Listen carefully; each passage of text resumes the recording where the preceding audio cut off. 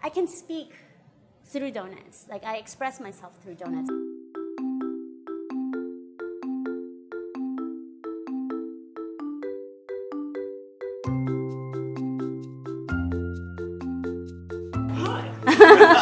I'm Madame Donut, and I own Donut Dynamite with my husband.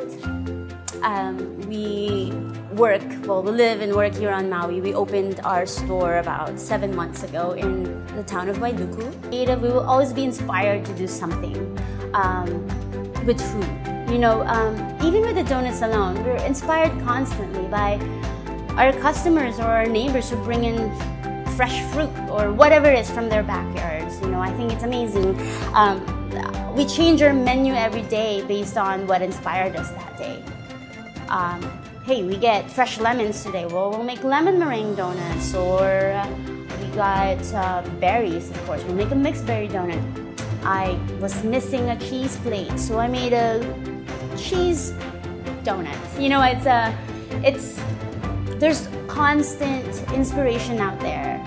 So our workday usually starts somewhere around anywhere between 10 p.m. to midnight, depending on the day of the week. On the weekends, we obviously start as early as 10. And then my husband usually rolls the dough.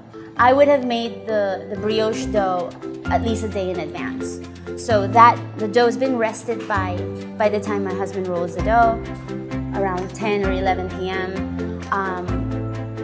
After he rolls them, the doughs have to rest for a few minutes, anywhere between 45 minutes to an hour before we can cut them.